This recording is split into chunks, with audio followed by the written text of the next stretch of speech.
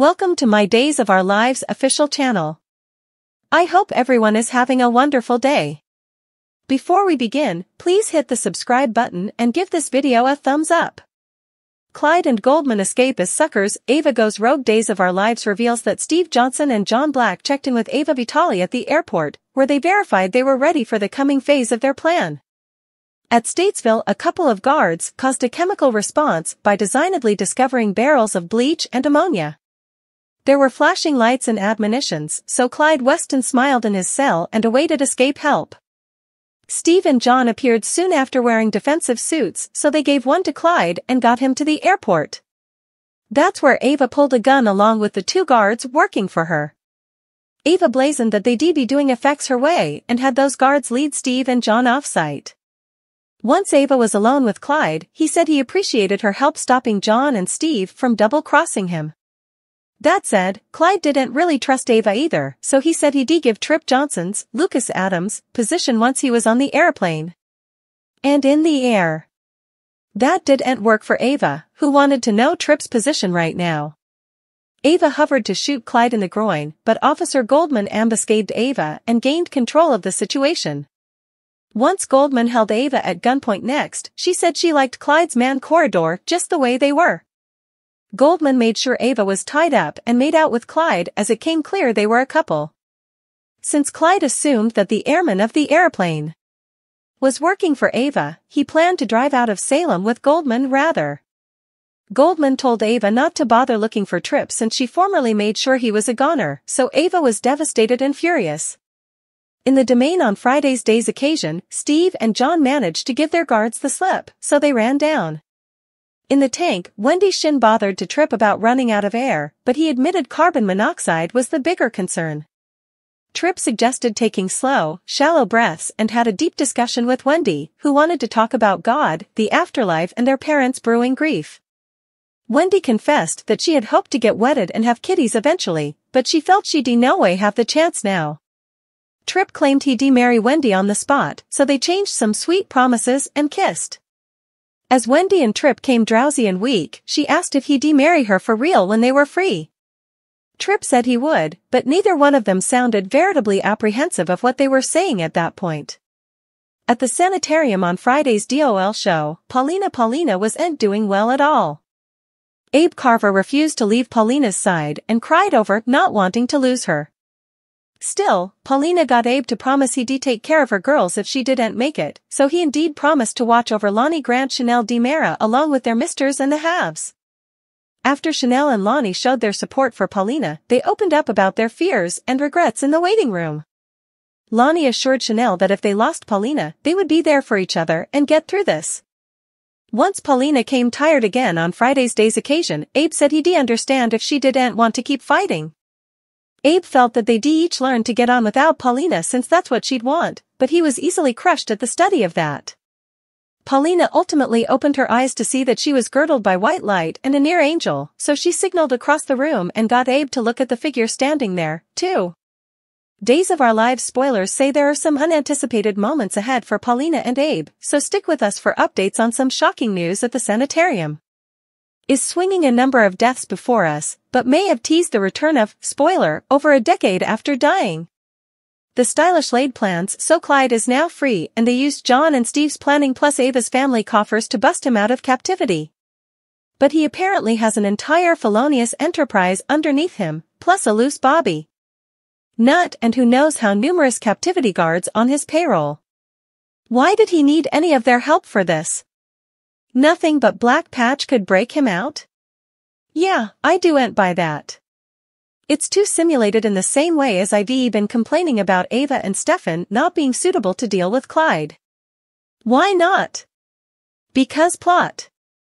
I do'n't know who had the worst idea, though John and Steve allowing they could hold Clyde indefinitely until he coughed up Trip, or Ava turning on them and allowing she could hang to shoot him and he'd tell? And I suppose the Wendy and Trip stuff was sweet, but I still need further than sweet for them. There's got to be more fire there, external or internal, I do'n't know, but I need commodity. I guess they kind of gave up, however. Because whatever happened to conserving air rather of talking continuous? I suppose when you re at the end of your life, you take what comfort you can get, and that includes talking of marriage and spending a life together.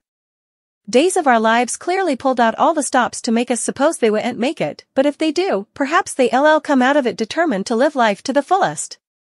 Touched by an angel over on the Paulina side of effects for the other big thriller.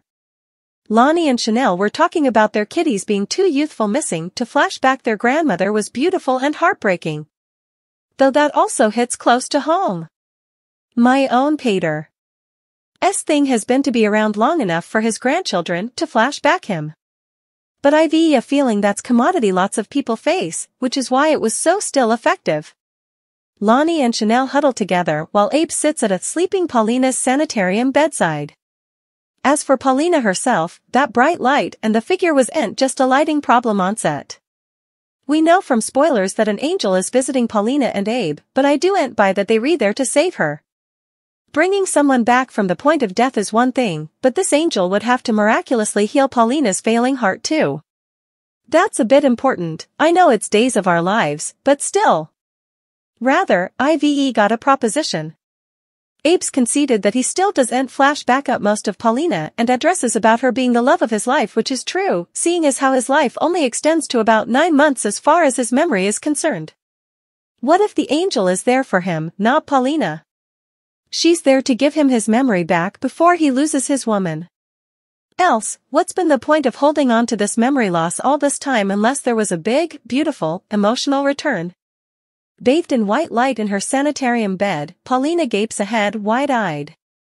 Holding her hand, a surprised Abe turns. A person in a white shirt, with the sleeve rolled up their bicep, stands before them. The thing is, Paulina has inescapably been the love of Abe's life. That, for numerous times, was Lexi. So what if she's the angel, coming down to help her cherished hubby and give him his life and his happy recollections back before losing Paulina? If they got Renee Jones back for this, that would be downright amazing.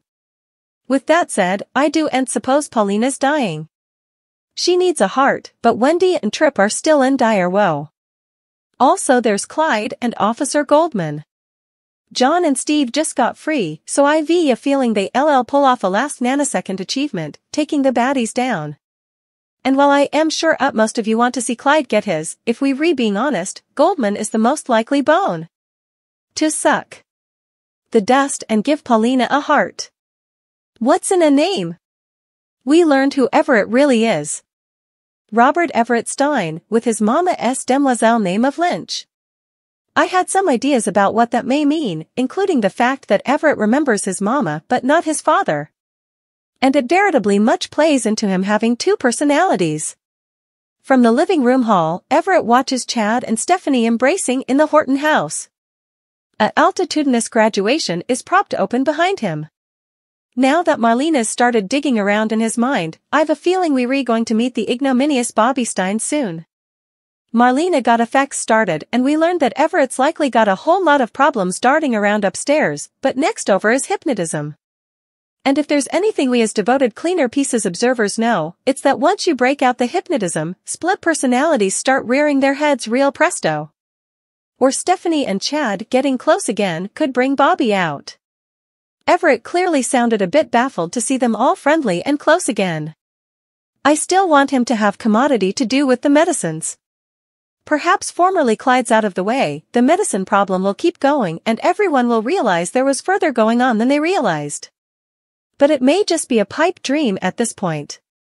Out of control sitting close on the Demera settee, EJ holds the reverse of Nicole's head as they hypercritically face each other. The Holly/Nicole/EJ stuff is just driving me crazy at this point. It goes commodity like this.